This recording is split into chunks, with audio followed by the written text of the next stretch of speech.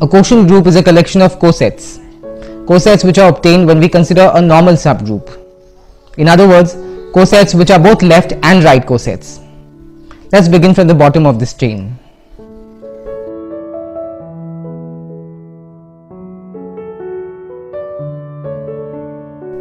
Let's take the group of all integers modulo 12 and a subgroup of Z12 containing 0, 3, 6 and 9. The group Z12 is a group under addition. So the idea here is to take numbers from the group Z12 and add these numbers to the subgroup H. And we keep doing this until we obtain all the elements in Z12. Let's first choose the number 0 in Z12 and add it to the subgroup H. We end up getting this set. Let's choose the number 1 from Z12 and add it to the subgroup H. We end up getting this set. Let's choose the number 2 from the group Z12 and add it to H. We end up getting this set.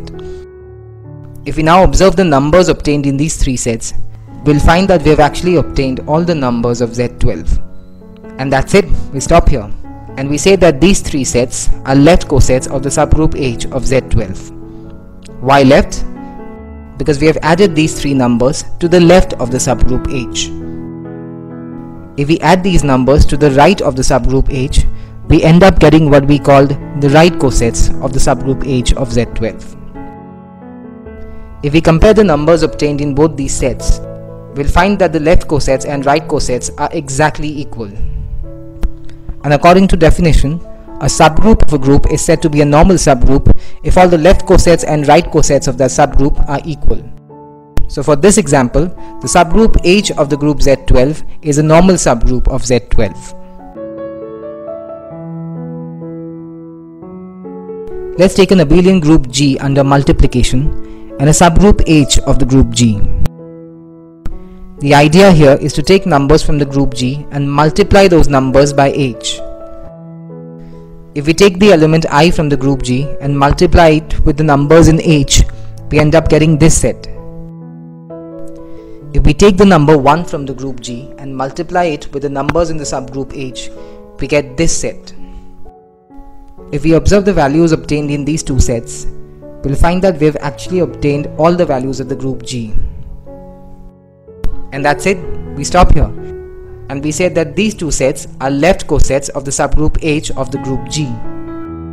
Left coset because we've multiplied I and 1 to the left of the subgroup H. If we multiply I and 1 to the right of the subgroup H, we end up getting right cosets of the subgroup H of G. If we compare the elements obtained in the right and left cosets, we find that they are exactly equal, which means that the left coset and right cosets coincide. And so by the definition of normal subgroup, the subgroup H is a normal subgroup of the group G. These two examples lead us to the famous result of normal subgroups, which states that every subgroup of an abelian group is a normal subgroup.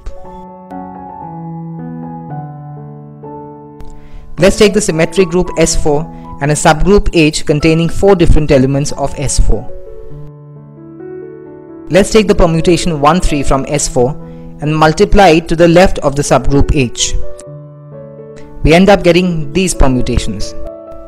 If we multiply 1, 3 to the right of H, we end up getting these permutations.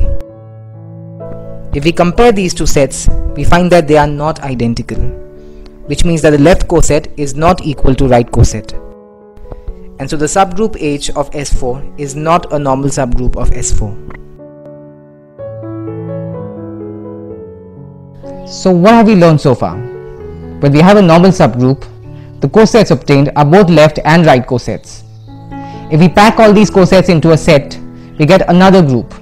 We call this a quotient group or a factor group. Let's take a look at a few examples.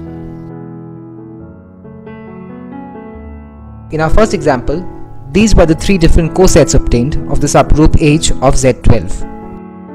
A quotient group is simply a collection of all the cosets of a subgroup. Since these are the 3 different cosets of the subgroup H, so the quotient group of Z12 by H contains exactly these 3 cosets.